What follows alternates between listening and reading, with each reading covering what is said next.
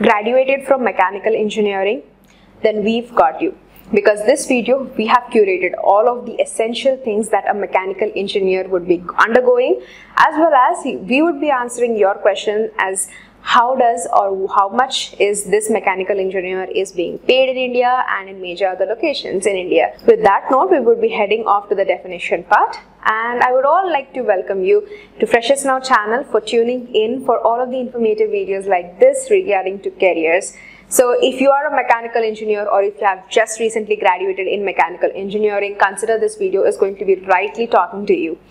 So the definition part is as follows. As we all know, mechanical engineers would be participating in planning and also manufacturing of the new products by performing engineering duties as well as developing, design and testing mechanical devices. So they would be all in relation with the workflow process of working with mechanical devices. And these are some of the skills if you want to start off your career into this: design, welding, value engineering, data analysis, product testing, simulation, system testing, SAP, enterprise resource planning. So all of this is considered to be the four foundations of as to how you need to inculcate them on a regular basis. Now, what does this person actually do? What are the responsibilities that are aligned in this job role? Some of them are mentioned here, which is they would be responsible for creating prototypes, product tests, and also creating reports where they would be wholly documenting as to how and the processes that they are undergoing with.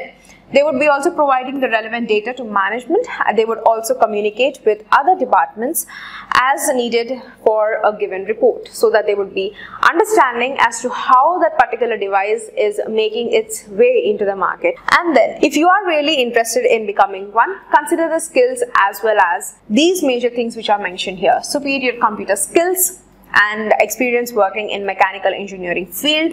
Also, you have to be very clear and should be able to write comprehensive technical document, so that you would be enabling as or showcasing the kind of structures that you are using, the patterns or the methodologies that you are further implementing into that particular device, and then putting out to the client or the organization that you are working for.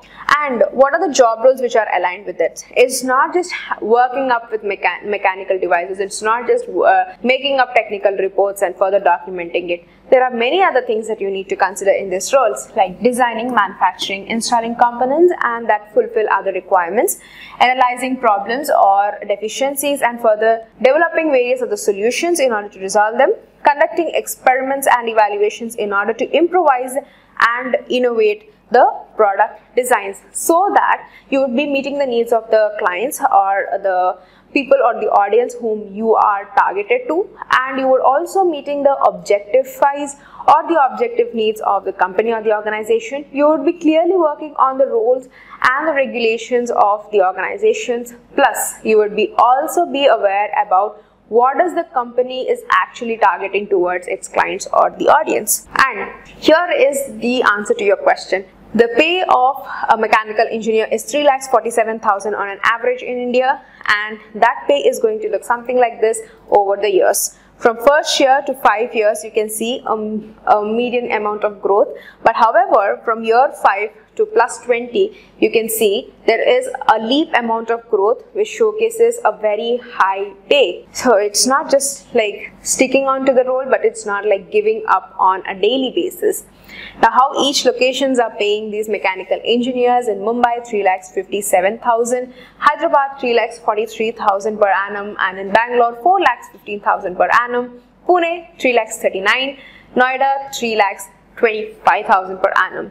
And if you are targeted towards a company, or if you are looking forward to work in a particular company like Mahindra, then it's 6 lakhs per annum, and in Larsen and Turbo it's 5,50,000 per annum, and then in HCL it is 5,51,000 per annum. Now, it's a very good start off. Now, even though if you are a beginner, or even if you are looking forward on a computational basis, stepping into open source projects or directly landing into a company or an organization, all you need is a median amount of effort plus the right amount of skills, and also you should be well aware about the key responsibilities that you would be delivering on a day-to-day basis, as well as you should also know what are the objectives that you are working for, and also the clients that you are targeted to, and how is that device or that particular product when put out in the market whilst helping the people out there. So all of these major credentials has to be taken care by a mechanical engineer.